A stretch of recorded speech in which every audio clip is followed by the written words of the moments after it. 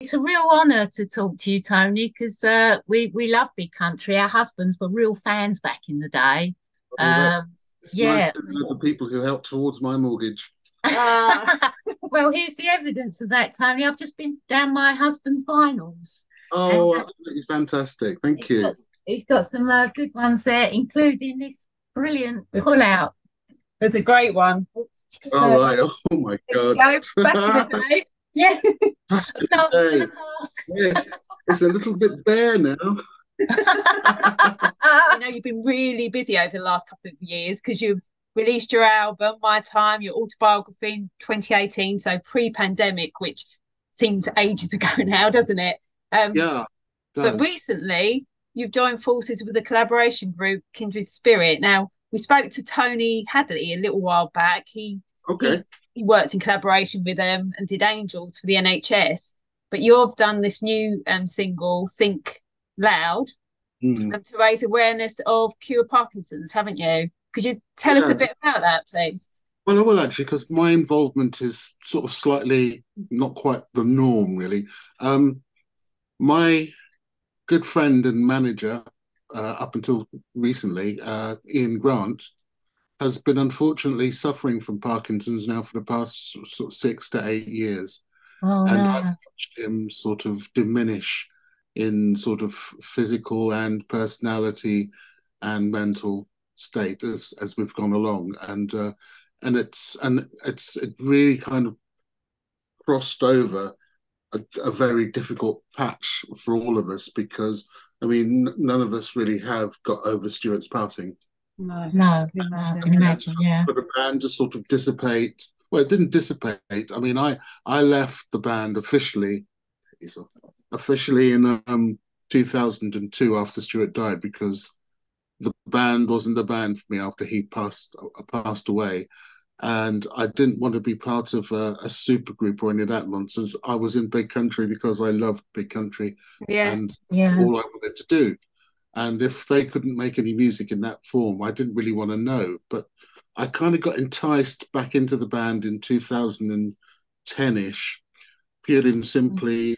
Radio 2, BBC Radio 2, were going to be putting on a concert in honor of Kirsty MacColl.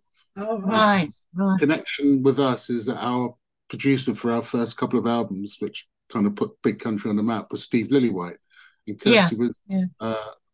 his wife. So I found it a little bit churlish to sort of think, well, I'm not going to get back into the band because of, however I felt. So I decided that I would go back with the band and would find a suitable singer who we knew that would kind of do the job and do it reasonably well. Because you Uh, did do the singing part for a while, didn't you, I Tony? did, yeah, well, that kind of came afterwards, a Right. little bit before, because I got together with the guys so we could sort of talk about it and sort of see how we can deal with it, because I was still very quite reticent to do it. And then I thought, right, that's it. I'm going to put my foot down. If we're going to do anything, we're going to do it as a three piece. And we sort of rehearsed for about 2 or 3 weeks as a three piece. And basically, the first couple of weeks was just us getting used to the fact that Stuart weren't there, and Yeah. that was That really must have been a huge, huge shock yeah, for you all, Tony. exactly. But I didn't want to do the super group thing. I didn't want to get other people in and sort of Yeah, I can make see it Yeah, that. sort of Yeah. yeah, bigger and wider. We were a little club, and we were always going to be a little club. Anyway, so yeah, we did that little three-piece thing, which was fine. But I then said I didn't want to do any more. And then Bruce got Mike Peters involved from the Alarm, yeah, yeah. and I did think that he was a suitable singer, so I agreed to do it. The Kirsty MacColl gig didn't happen, All but right. he said, "Well, Oh, why don't we why just not? carry on?" I don't know. It was sort of a mystery. It just didn't materialize.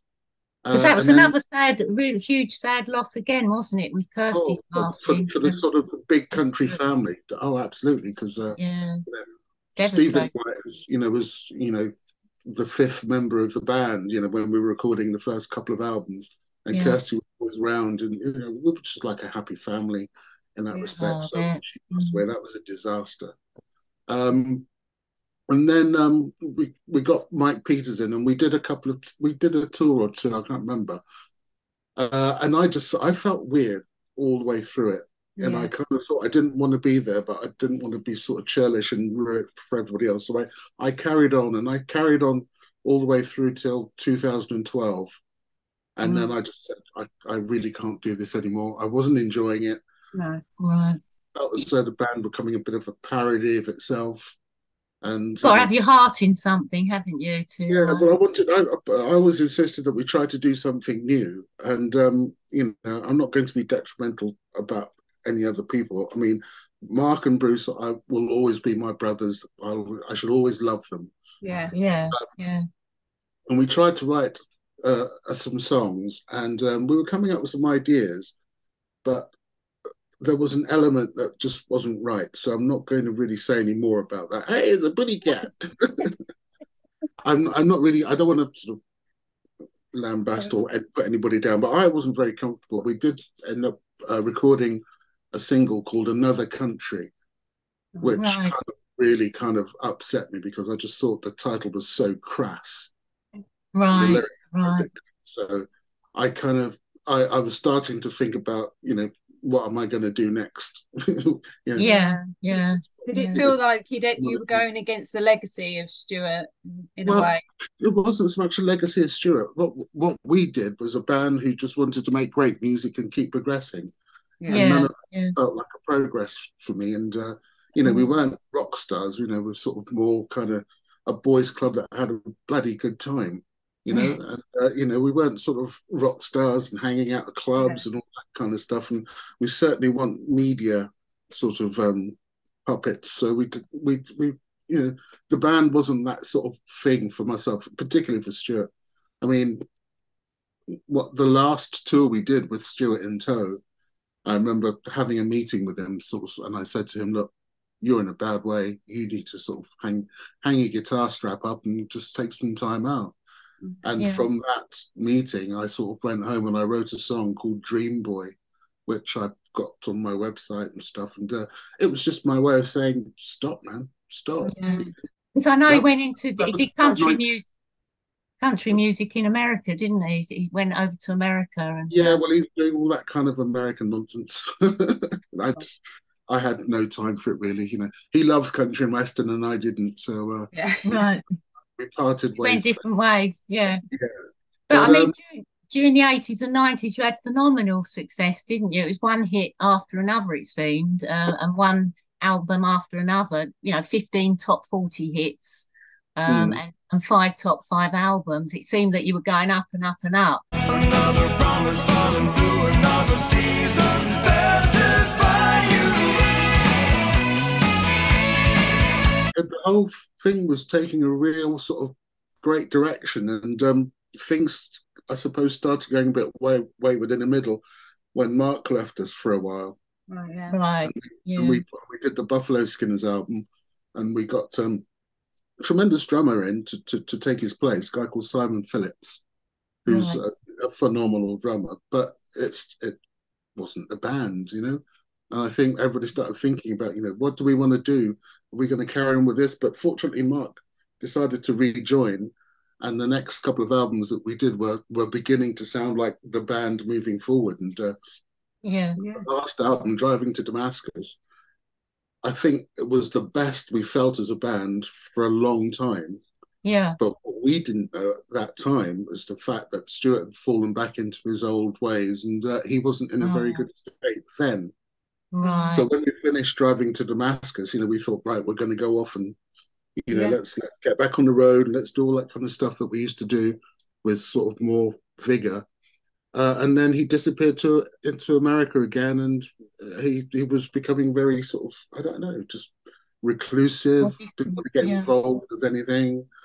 And basically, I think the nail that hit the coffin lid shut tight was when we had Fragile Thing from that album released here, and Radio 2 were playing it to death, which was fantastic of them. And then there was some anomaly with the packaging on the single, which stopped the single from entering the top 70. It's terrible. Well, they struck sales off. The chart return network. They have their own ways of doing things, and That must have been a real knockback for you all, Tony, to have that. Yeah, it was. It was kind of thought, Christ, we're just a bunch of guys who are trying to do our best. We're writing the music that we think is our best, and you want to mess. I'm just trying not to. You're trying to mess our lives up by talking about whether a piece of CD through no fault of your own. No, exactly. So all that stuff, it's like a cancer. It sort of sits there and grows and makes you feel good about. So driving to Damascus, I think, was going to be our, not sort of comeback album, because we never went away. It was just going to be the next stage, the next volume. But that's happening again this week, or next 2 weeks, because the CD Deluxe version is coming out. Which is really nice. It's getting hearing, and it's going to have all the demos on it that we did brilliant. in preparation for it, which brings me to my favorite horror story. Go on then. Well, we just mentioned that Stuart spent a lot of time in Nashville in America. Yeah. On one occasion, we decided to go out and meet him and do some work out there and write some songs. And sort of knowing that he was trying to get into his country and western bit, it was up to me and Bruce to sort of steer him back on the rock side, or big country pop or something. Get him off his cowboy horse. Get him off his cowboys, take his spurs off his boots. But one day we had a day off, and I was sitting in a diner, and I was watching American football, as they call it, and the 3 policemen ran into the thing, and they came up and they just picked me up, lifted me off my seat. They dragged me out to a police car, and I thought, what are you doing? What are you doing? Anyway, I was sort of protesting and sitting in the back of the squad car. For a start, they were telling me to speak proper English. And I said, I get more proper English. It's the language, Tony. And I showed them my driving license. They thought it was a Monopoly card, because they didn't understand the British doing things. Yeah. And they kept on telling me to speak properly. And I thought, well, don't come from here. Anyway, later, another squad car turned up, and some guy with pips on his shoulder, I guess he was a captain or something, recognized me from the band and said to them to release me. So I went back into the diner because I was shaken by this time. Strange. And the guy who owned it came up and checked that I was all right. And I said, I'm fine now. So, and he brought this newspaper with him, and it was the local paper, the Tennessean. And it had a big picture of this person that they were looking for raiding gas station. No. Yeah, so they thought I held up a gas station, because the guy in the picture was a black guy with a black hat, which I used to wear all the time. Oh no! That's mistaken identity, Tony. Absolutely, yeah. Oh. So that put me off going to Nashville forever. I'm not. I can imagine. Oh, how traumatic! So, sort of, and then Stuart wanted us to come back to Nashville to do another recording session, and I refused. So I'm not going. Had enough so of that. We finished off the album in Britain, and we recorded it at Rockfield, and that was the last time we sort of really worked as a band. Oh. In that way, Tony, is that album most special to you out of all the albums you did, or is there a particular one that is more special? Each album kind of frames a stage of everybody's life, whether it's personal or if it's just the environments that we were living in. The first album, particularly Steel Town, we were very reflective of the horrors of living in Britain. Yeah. And sort of life was diminishing in standards in so many ways, and with The Crossing, a lot of it was based in and around Falklands War. Yeah. So there was just sort of just everything picked out bits of what's going on in people's lives at a particular time. Yeah. And Buffalo Skinners, which I mentioned earlier, was an opportunity for me and Bruce to sort of really get our rock heads out, because we decided it's about time we got some real loud guitars going. Yeah.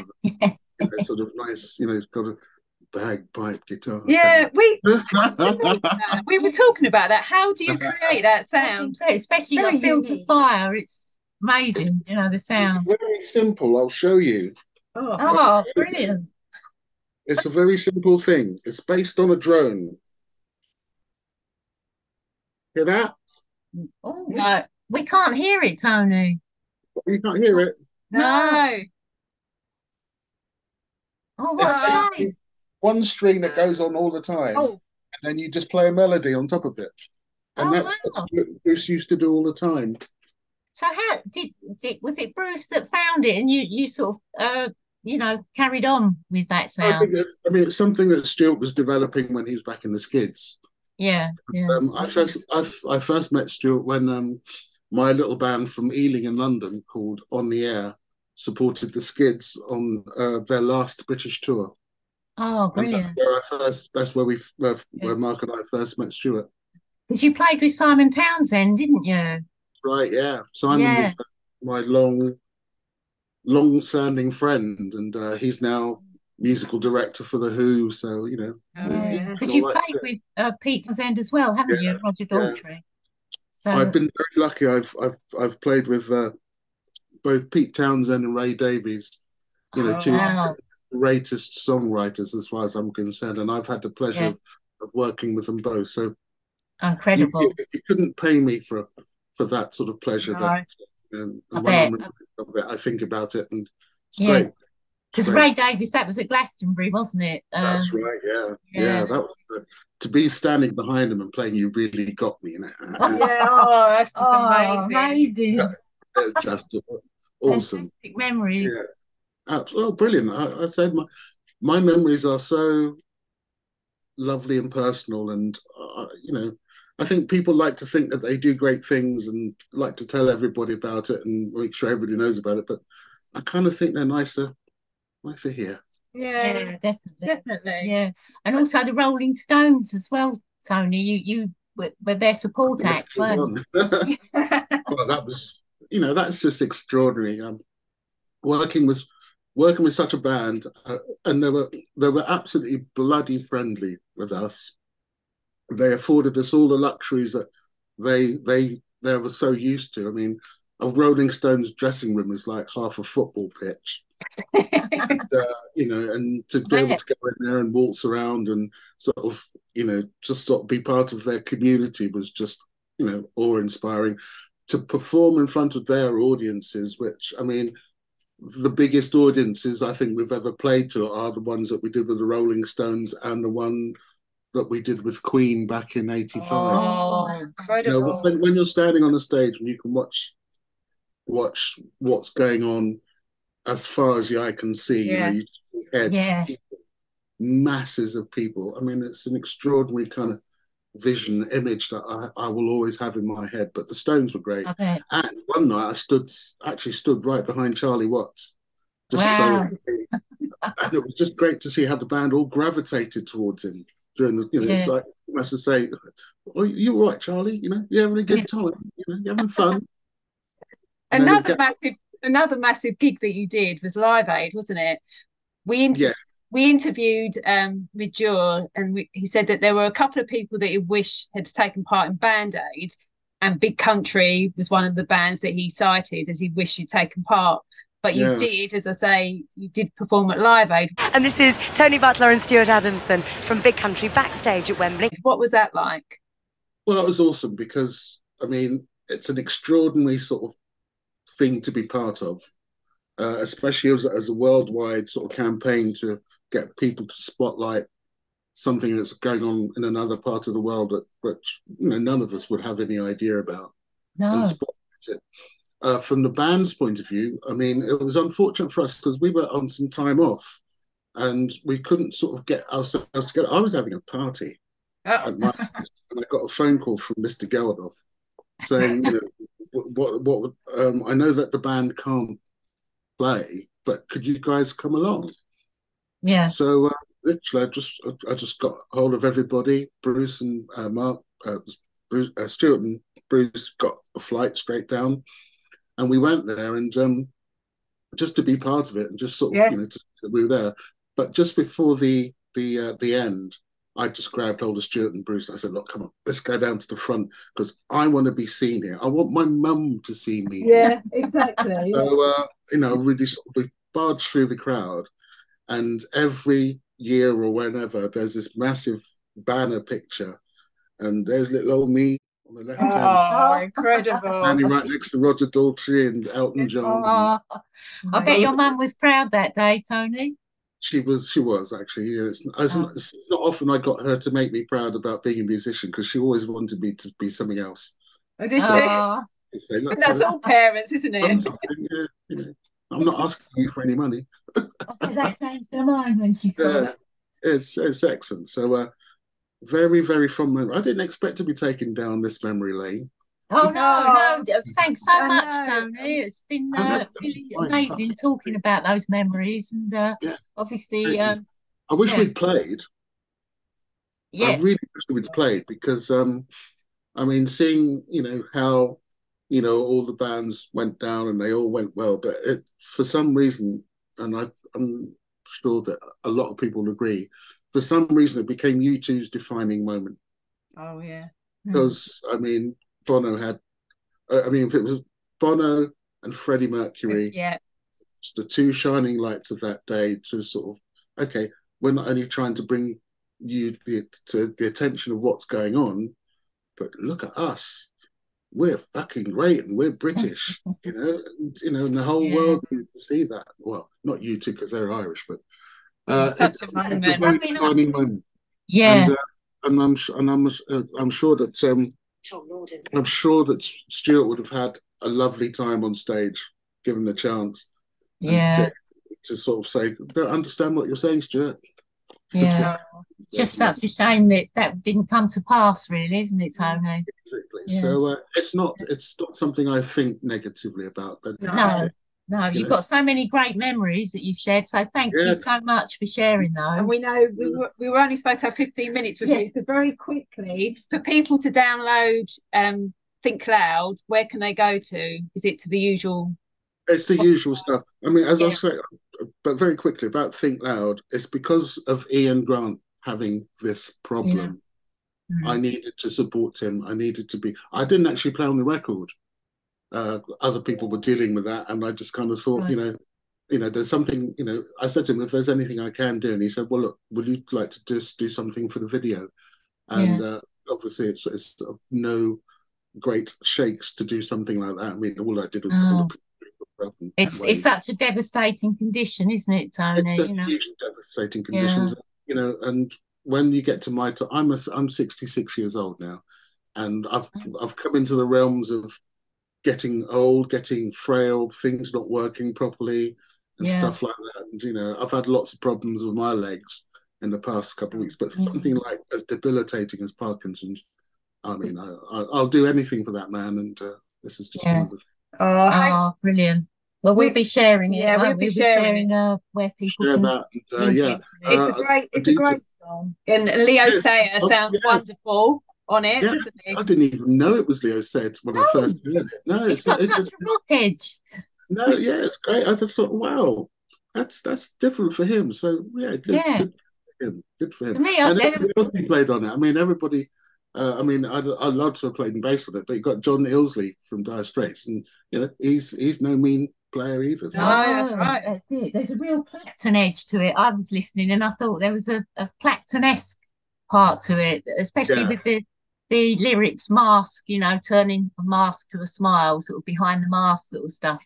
Ian Grant wrote the lyrics. Ah, right. They're really good lyrics. I did say to him, I said, thank fuck you didn't sing it. He laughed at it. Oh yes, he when it comes to music, he just manages it, or he used to manage it. He wouldn't play. He left it to the guys who could do it. Yeah, and they did such a fantastic job, Tony. You all did, and thank you for those golden memories and that wonderful legacy that we're still playing. We're still playing now and enjoying. Right. So it's great to be able to keep that going and keep Stuart's legacy. Well, it's nice that you've kept up to date with what I'm doing as well, because I've got some more stuff coming up, but I'm not going to say anything just now. Oh, Well, keep us posted. We'll look Yeah. out for it. Yeah, please do, Tony. And All right, then. we'll All right. share it going forward because we'd Absolutely, love to that's hear you good. play again. We want to hear you Oh, play. as you can see behind me, I've got enough instruments to You play. have. I was so sad we couldn't hear it. Oh, I know. Gutted about that. Never Oh, mind. but Never mind. lovely to meet you. Lovely All to right, Take then. care. Look after yourself. Take Take care. care. Bye. See you soon. Bye bye. Bye-bye. Bye.